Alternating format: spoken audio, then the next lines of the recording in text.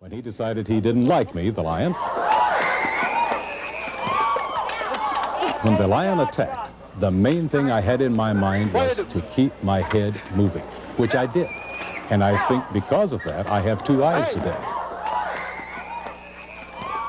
I have pictures that were sent to me by people who were traveling in Europe, the Middle East. The most interesting picture I have is on the front page of the Hindustan Times, New Delhi, India.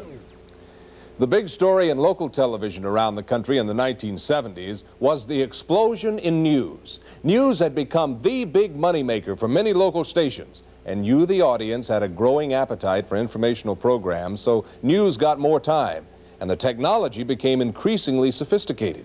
Cleveland Trust cannot blackmail the people of this city. The technological explosion of the 70s made possible this debate between Mayor Dennis Kucinich and Councilman Basil Russo in December 1978. Default night. It's unconstitutional, it's illegal, and I have to believe the administration knew that when they presented it to us. All right, what does the mayor say to that, Amanda? No, the people do not want me to submit to the blackmail of Cleveland Trust. I resolve to serve faithfully the church in this The lighter field equipment also made feasible a multi-camera live broadcast of the installation of Cleveland's first homegrown Catholic bishop, Anthony M. Pillow.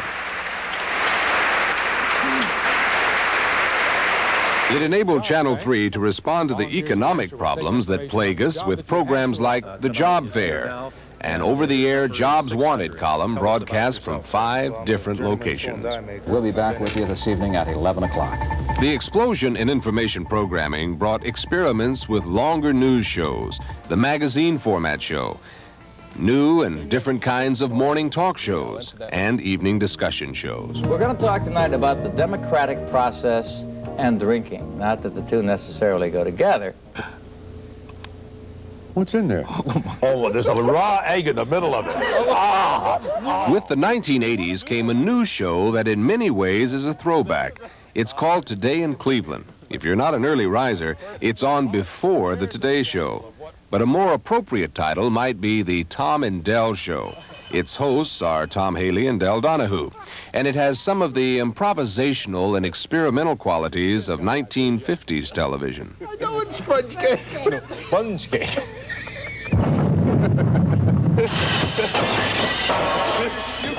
There is one final irony. We, like most television stations in the country, have a very short memory. If you try to find that program that was on 6 months ago, good luck. The videotape was probably erased and used to record that program that was on last week. If a very few people hadn't cared enough to save some of our past, neither you nor I would have been here tonight. It's been a great first 35 years. Let's hope the next 35 are as good, and that someone keeps track of them. Good night. Oh yes, trick or treat. Happy days are here again. The skies above are clear again. Welcome, neighbors. Sing, Fido. Ignition. Liftoff. These past 9 years have really been something.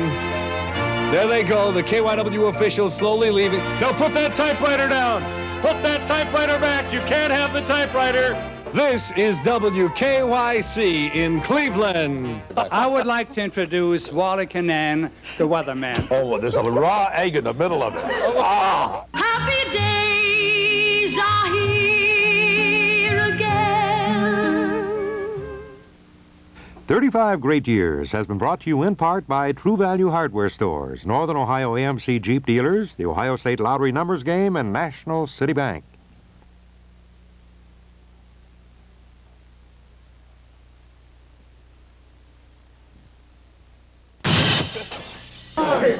Happy birthday, or happy 35th birthday, WKYC TV. We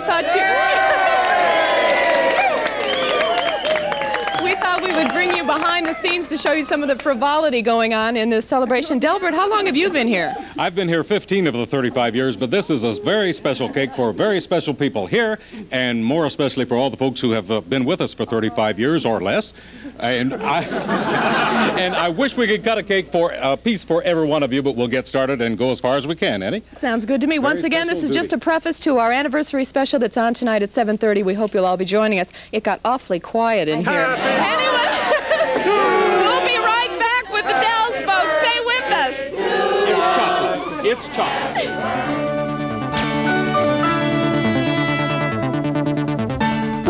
Today is also, Channel 3 is celebrating its 35th anniversary being on the air here in Cleveland. And it is this benchmark that has caused Action 3 News commentator Dick Figler to reflect a bit about television. When I was 10 years old, a big truck came down the street and dumped a box in the corner of the living room. The box had a window in the front of it about the size of the porthole in a washing machine. And in the early days, you could see more interesting stuff in a load of wash than you saw in the television set. You could sleep till noon and still get up in time to watch the test pattern. And people did. If anybody had told me then that a glorified Cracker Jack box full of old Hopalong Cassidy movies would change the whole structure of American society, well, I wouldn't have understood them because I was only 10. But television has changed us.